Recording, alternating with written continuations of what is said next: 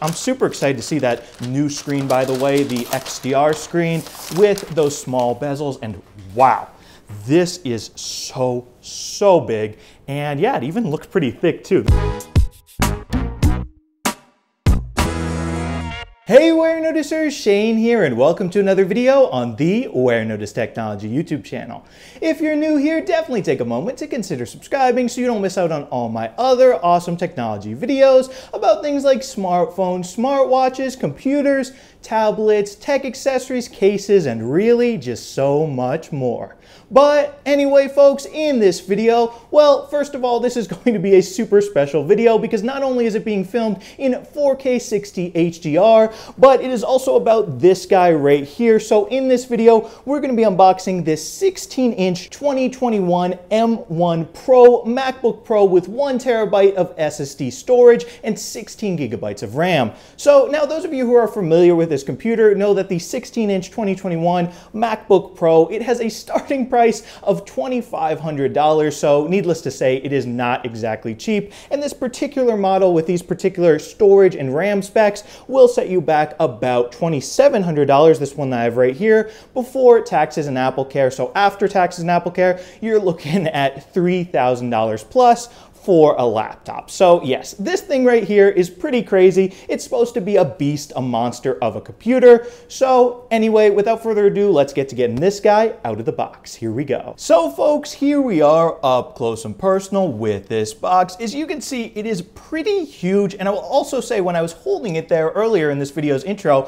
it is also quite a heavy box because obviously this is a giant computer right here. So on the front of the box, we can see a picture of it. You can sort of make out the notch right here a tiny bit if you look very close. You can see this sort of new boxy design, and you can also see those really thin bezels pretty clearly as well. But you know what? Let's just take the shrink wrap off and open it. So here we go. Oh yeah, that was satisfying. Now we can peel this off right here, and voila, shrink wrap off. Let's open it. Drum roll, please. Here we go, and wow. It is, once again, a heavy box, and we'll let this top come off nice and slowly, nice and gently, and voila, that is a massive machine. Oh boy, guys, I've never had a 16-inch MacBook Pro ever. It's something I've wanted for a long time, so I'm happy I finally have it right here. So let's just pull it out of the box, and wow, this is a heavy laptop, and it's also huge. I'm super excited to see that new screen, by the way, the HDR screen with those small bezels, and wow. This is so big, and yeah, it even looks pretty thick too. This is definitely a thick laptop right here. Anyway, let's see what else we have in the box. Right here we got the new MagSafe 2 USB-C cable for charging up this laptop because yes, it charges with MagSafe. Thank you, instead of just having USB-C ports on this. So we can put this to the side, and over here we have some paperwork, and right here we have the USB-C power brick to plug into the wall, and we can go ahead and take the little protective wrapping off of the power brick right here. Let's see, does it have a peel area? Okay, there we go, and we can take this off, and as you'll notice, it's actually a rectangle instead of being sort of like a square design this time. Right here we can take a look at the paperwork as well, and in there we actually have some black Apple stickers, which is pretty cool. Usually Apple stickers are white, but I guess this better matches the black Apple logo right there on the MacBook Pro. And last but not least, let's take this MagSafe 3 to USB-C cable out of the box. And one thing you'll notice about this cable that I think is really nice is it is actually braided. So it's nice that Apple is finally including some higher quality cables with their products right here. But yes, for how much money you're spending, I guess, yeah, that should be expected. But the braided definitely feels more durable with my first impressions here. Anyway, let's open up the MacBook. Here we go. Oh, the little screen cover right here already wants to come off, and boom, it instantly starts booting up. We can put this to the side, and wow.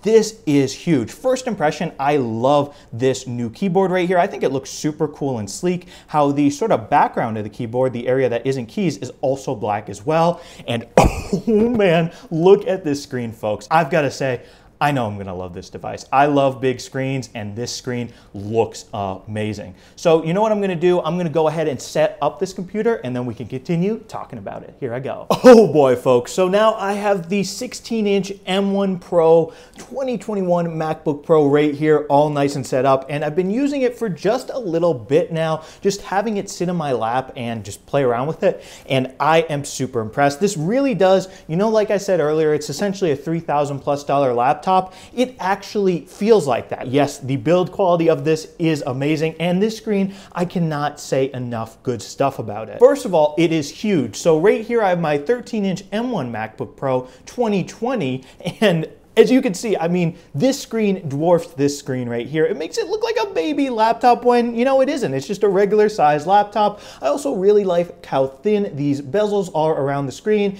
And yes, we do have the notch right here. And you know what? So far, first of all, I do wish they included Face ID, since I feel like if an Apple device has a notch, it should have Face ID like all the iPhones.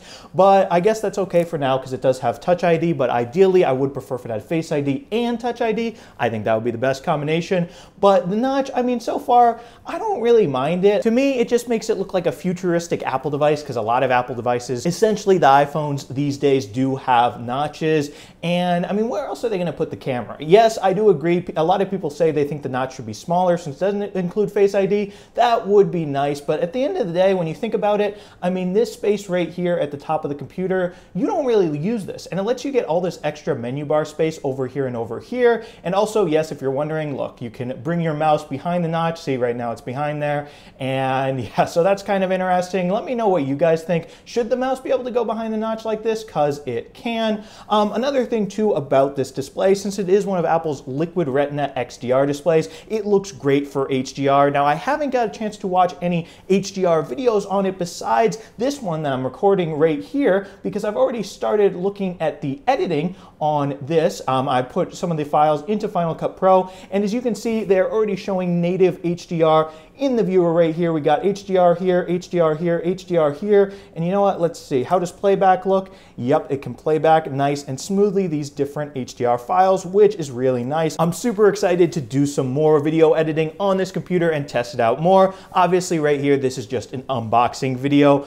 But yeah, obviously side by side with the 13-inch M1 MacBook Pro, this guy right here, the 16-inch, is just so much cooler and really, really amazing. One of the big differences between these, not only the bezels and the notch, but also the new one, the 16-inch, gets rid of the touch bar. So for me personally, I thought the touch bar was a cool idea, but one thing that was annoying about it is you'd have to look down at it to be able to use it, and you'd have to sort of fumble around to even do simple things like change the volume. Whereas here, I mean, I can type on a keyboard without looking at it. So I do appreciate having actual tactile function keys right here, because I can change the volume super easily like that. So that is nice. Another thing too that I really appreciate about the 16-inch right here is it brings back ports. So the 13-inch, it only had 2 USB-C ports and a headphone jack, which is pretty annoying, but on the 16-inch, we got a lot of ports. Well, at least a lot by Apple standards. We got a MagSafe 3 right here for charging, 2 USB-C ports, a headphone jack. Over here, we've got an HDMI port, we've got another USB-C port, and an SD card slot. So I'm super happy about that, because the HDMI is something I use a lot, because I always like to have my MacBook connected to an external monitor, so that's good. SD card, same thing. I do record a bunch of videos with this Canon camera right here, which uses an SD card, so that's nice to have as well. Now, I won't have to use a USB-C adapter, which is super annoying if I want to do those things right there, which is really nice. Anyway, with that, that pretty much cuts it for this nice, quick, easy unboxing of the 2021 16-inch M1 Pro MacBook Pro right here. And if you guys do want to see more detailed videos about this machine right here, definitely be sure to smash that subscribe button and subscribe to the Warenotice Technology YouTube channel for more awesome technology videos, including ones like those. Anyway, thank you guys so much for watching, and thank you so much for subscribing. Bye. I'm super excited to keep using this guy. See you guys.